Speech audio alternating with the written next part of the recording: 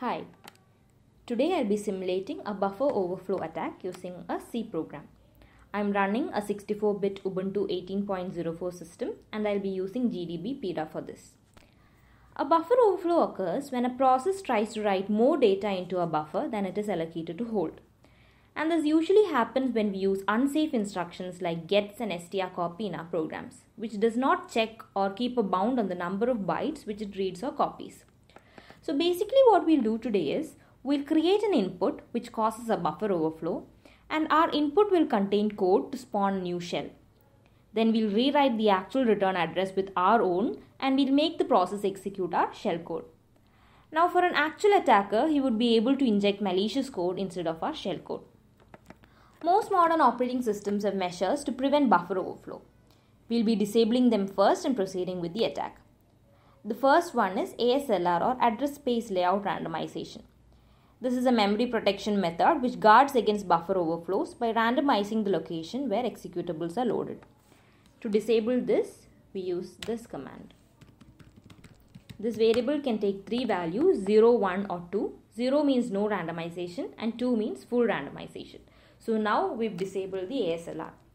There are other methods also like canaries and non-executable stack. But before we disable those, let's take a look at our vulnerable code. This is a simple C code that I wrote. It allocates a buffer of size 512 and copies the command line argument into the buffer. The vulnerability here is in our use of strcopy instead of strncopy. Strcopy doesn't check the number of bytes that it copies into the buffer. So this we'll be using to simulate our buffer overflow attack. First, let's compile it like we usually do.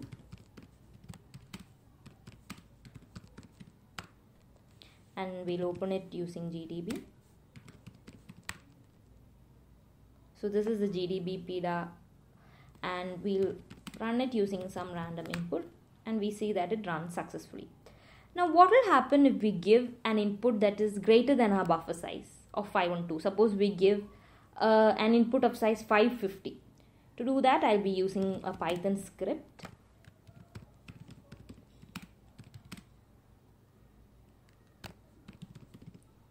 Which will print out 550 A's.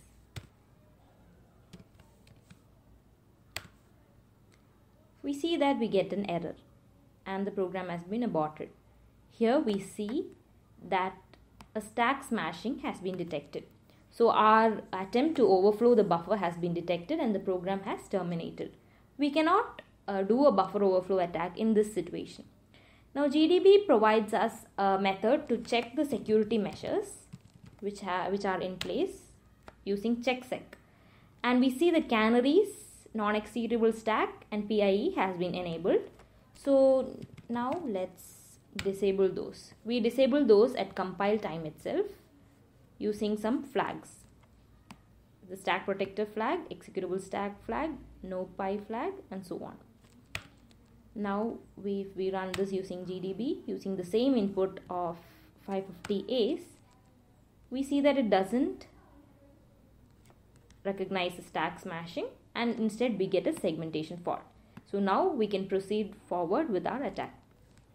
So GDB shows us all the registers and their memory addresses and values, and here if we look at it we can see that most of the registers have been overwritten by A. So what has happened is that since we gave an input which is greater than our buffer, it has overflowed buffer size, it has overflowed our buffer and gone into the registers. So the RBP has been overwritten, the RSP has been overwritten and we have got a segmentation fault. So typically it's the RSP which tells the program where to continue execution. So what happens is that when a function returns, the value in the RSP is copied to the RIP or the instruction pointer and the execution proceeds from there. So our aim is to take control of the RSP. That is, if we can write our own address in the RSP, that will be copied to the RIP when the function returns, and then whatever code that we want to execute can be executed. So we need to find the length of the input so that we can correctly override the RSP. For that we use something called patterns in gdb-peda. we can create a pattern using this command. We can create, suppose I create a pattern of length 550 and I can store it to a file. Next, we run the program using this pattern.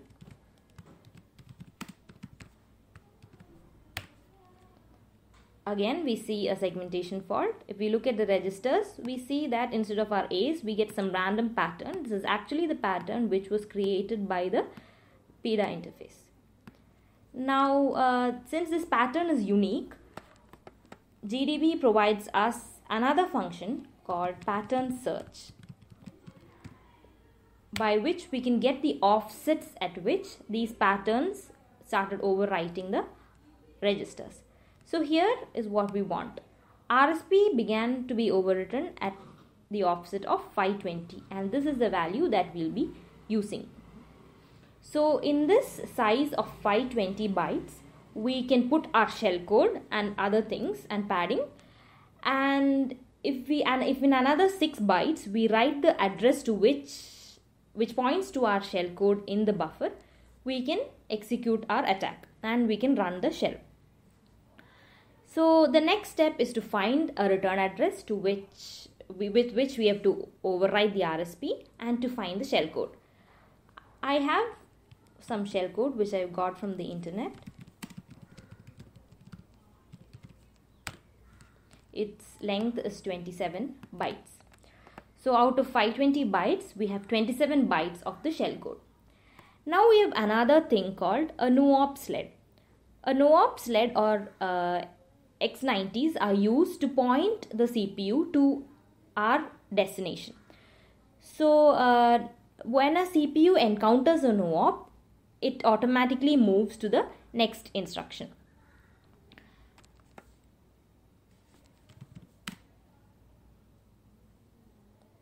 I have a file of inputs. So this is what we'll be using. So our input will be as follows. We'll have a bunch of no-ops at first. Then we have the shellcode. And then we have some padding which I've given as A's here, just so that we can accommodate the stack moving a little bit. And here we'll have our return address. So suppose I run this in GDB now.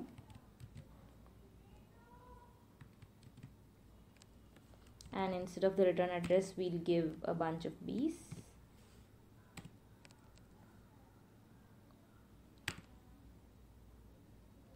Here we can see that the instruction pointer has been overwritten by B's just as we expected.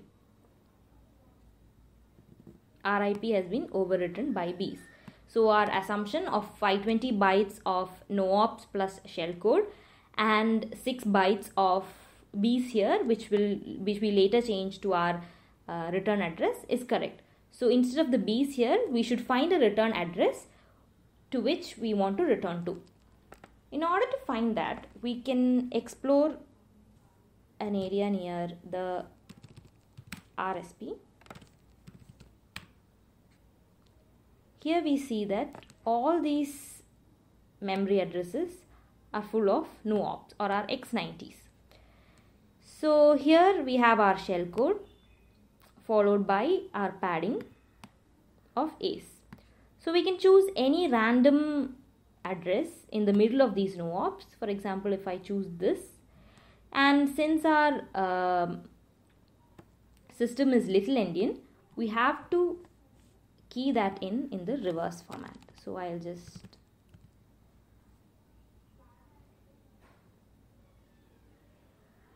so first will be 80, then E2,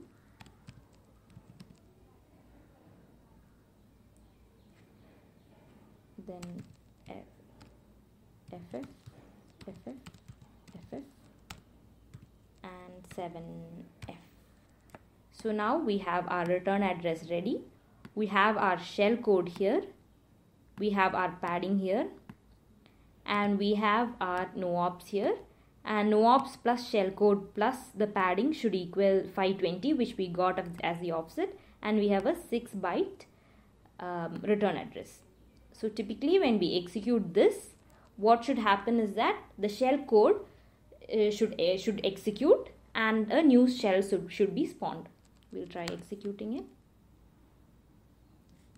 See, we got it as it's executing a new program bin dash, and we got our shell.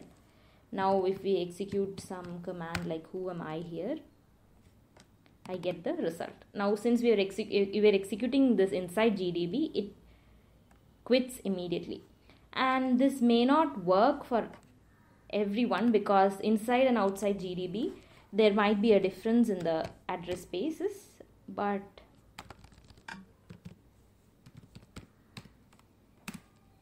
we give this input here outside the GDB,